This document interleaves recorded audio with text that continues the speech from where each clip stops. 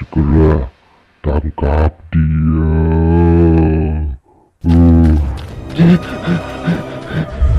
Mau kemana kau? Dasar pengganggu.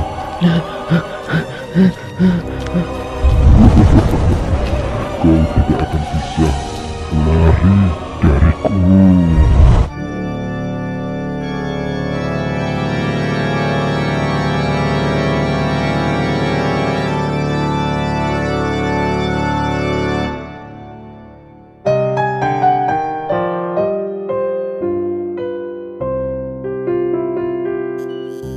Padang rumput ini adalah padang rumput terakhir yang ada di pinggir kota.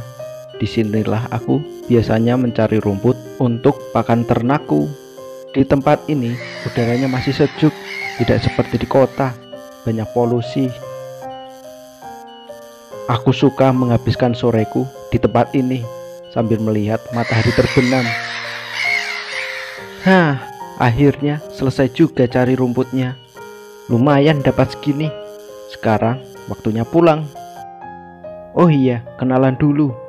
Namaku Panca. Aku asli orang sini. Dulu saat aku masih kecil, padang rumput di sini sangat luas sekali. Dan juga rumput di sini sangat tinggi sekali, melebihi tinggi orang dewasa. Sore itu aku mencari rumput seperti biasa, tapi kali ini ada sesuatu yang aneh. Tolong, tolong. Suara apa itu? Kayak ada yang minta tolong. Tolong, tolong aku. Halo, siapa di sana? Tolong aku, sebelah sini. Pak, apa Anda terluka? Sebentar ya, tunggu sebentar. Aduh, aku harus gimana nih? Mau masuk, tapi aku takut. Semoga tidak ada apa-apa di dalam sana. Aku coba beberapa langkah saja ke depan, pelan-pelan. Aku harus coba masuk. Semoga tidak terjadi apa-apa.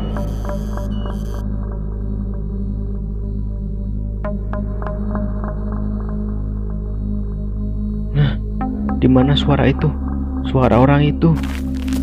Halo Mas, kamu di mana? Jawab aku. Halo, Mas. Tolong, sebelah sini. Tolong, ke arah sini Mas. Tolong aku. Nah, sepertinya ada asap di sebelah sana. Dan seperti cahaya api unggun. Coba sepertinya aku cek dulu lah. Siapa tahu Masnya ada di sebelah sana. Nah, sial. Hari mulai gelap. Pandanganku mulai terbatas.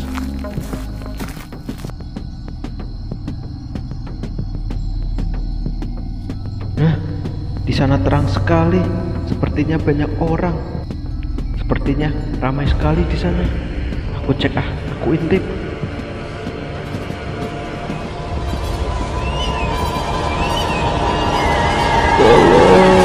Tolong aku. Aku gak mau mati. Tolong aku. Apa-apaan ini? Sedang apa mereka? Apa yang mereka lakukan?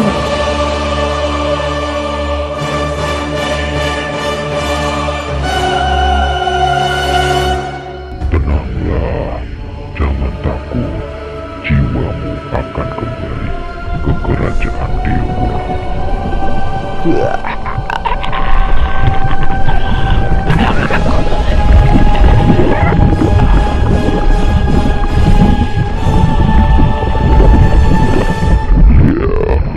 Nikmat sekali. Nikmat. Berikan jiwamu. Berikan jiwamu.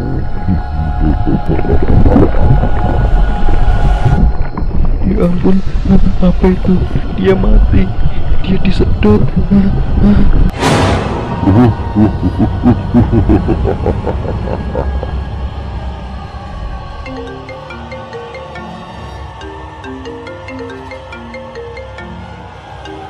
Wah, sial.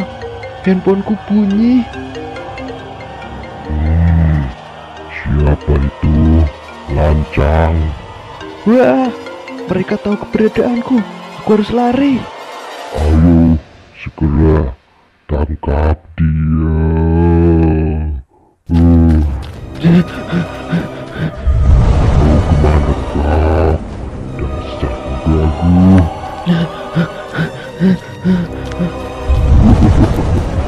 Kau tidak akan bisa lari dariku. Ya ampun, gimana ini? Di sana ada cahaya. Pasti itu jalan keluar. Mati kau. Yes, aku akan keluar. Setelah itu, aku akan lapor warga. Tunggu. Wah!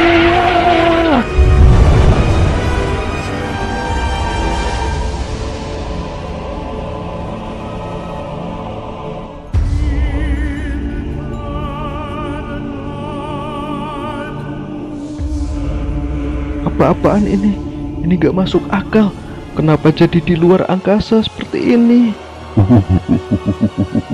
Mati kau, mati. Gimana ini?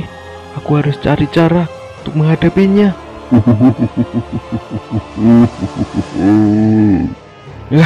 Apa boleh buat? Aku akan memakai sabit ini untuk melawannya. Ya!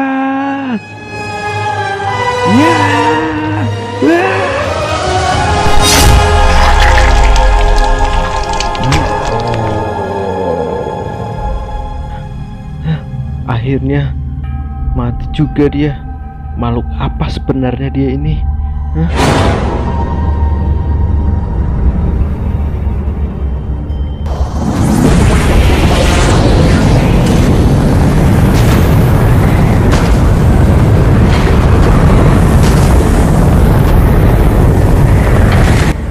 Apa-apaan lagi ini?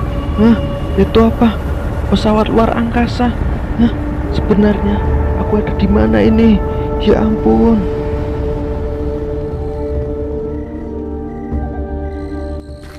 Setelah itu, saat itu juga aku terus berlari, menghiraukan apa yang aku lihat di samping kanan kiriku. Mereka makhluk-makhluk buas yang berwajah mengerikan, menatapku tajam seperti ingin memakanku hidup-hidup. Aku berlari sekencang mungkin sambil berdoa, semoga mimpi buruk ini segera berakhir dan jawabanku terkabulkan.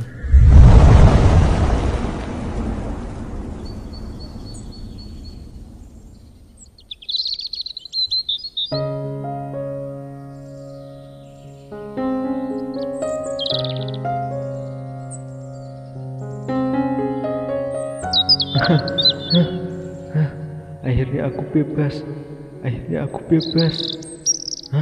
Jangan bergerak. Siapa kau? Kenapa kau ada di wilayahku?